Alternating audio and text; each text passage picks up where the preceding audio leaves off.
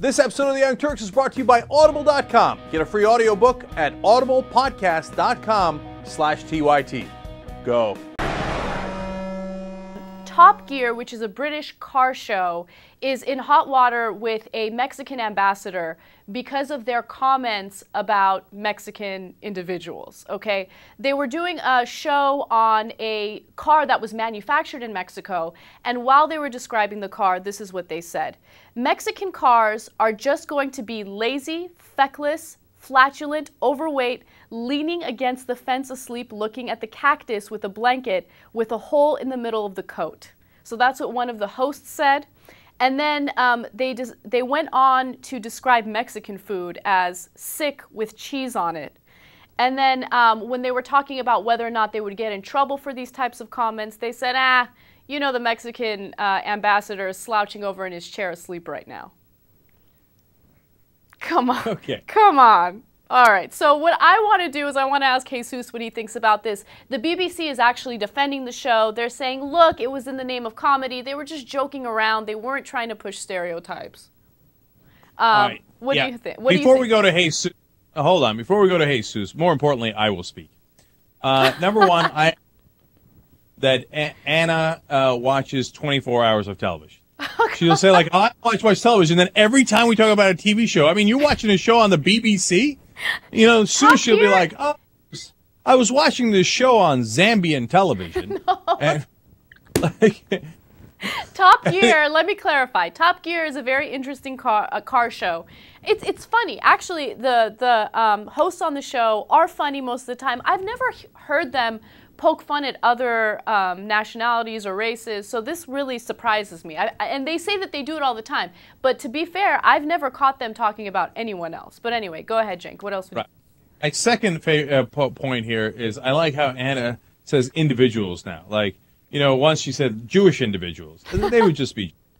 And in this case, Mexican individuals might have been offended. They would just be Mexicans. But anyway, that's my pet peeve.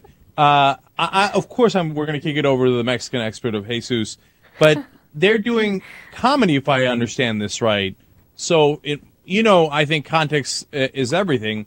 Within the context of comedy, I'm going to give them a lot more of a pass on it. Although, even with that pass, they're getting pretty close to that line. No, but here's the thing. It's not a comedy show. Look, I'm not going to go off and say, like, oh, they're being racist or anything like that. The hosts are funny, but it's a car show. And they're supposed to have fun with whatever types of obstacles they're trying to, do with the cars, right? So these comments are definitely offensive. But what do you think, Jesus?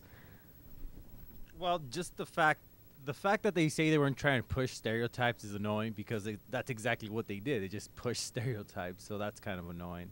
But obviously, yeah, it's a bit offensive, and I don't buy that it was just in comedy. I mean, they could have done another route if they wanted to go that way.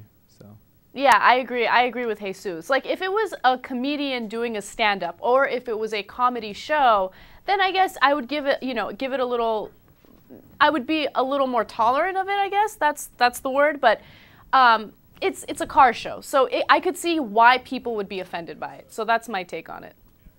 Yeah, I don't know. I'm lighter on the guys than you are because I know it's not a comedy show, but I think they're trying to be funny, and I think that there is a line and. I hear what you guys are saying. They might have gone over that line because that was really pretty over the top, all the stuff they said.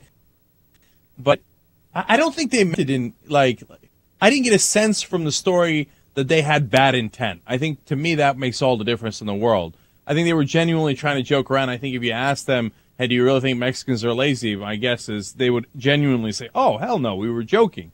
And by the way, it is the world's worst and most inaccurate stereotype. It is, absolutely. Mexicans are the hardest working people in America. I don't know where they got this from, but they can't seem to shake it.